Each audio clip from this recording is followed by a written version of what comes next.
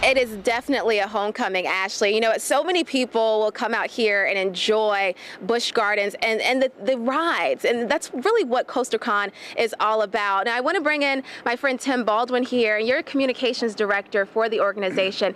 For those who may have missed it during the 5 o'clock hour, what is this organization all about?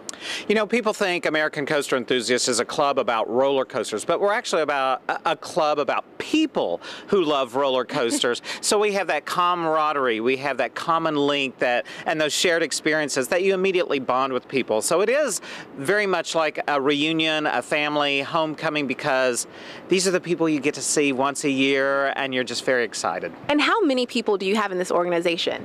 We have about 5,500, a little bit over that, and 600 of them are here this week. We have 37 states represented, even 5 countries from around the world have come here to celebrate Loch Ness Monster and our origins here at Busch Gardens in Williamsburg. Yeah, and speaking of origins, you know, we're live at the park and we're standing right in front of the Loch Ness Monster sign here, and you took your very first picture here. We did. CoasterCon 1 back in 1978.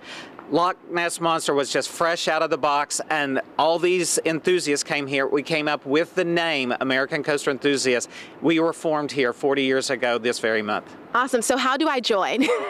Just go to our website. If you go to aceonline.org and just click on the join button, and we just love new friends every year. Awesome. Thank you so much. We appreciate you coming out here early. And, you know, guys, we're live in the park here at Virginia Beach. Come on out, or I said in Virginia Beach, in Williamsburg. Come on out and check out CoasterCon. The finale is actually today, so you'll definitely want to meet some of the people with the organization. I'll sit it back to you guys in the studio.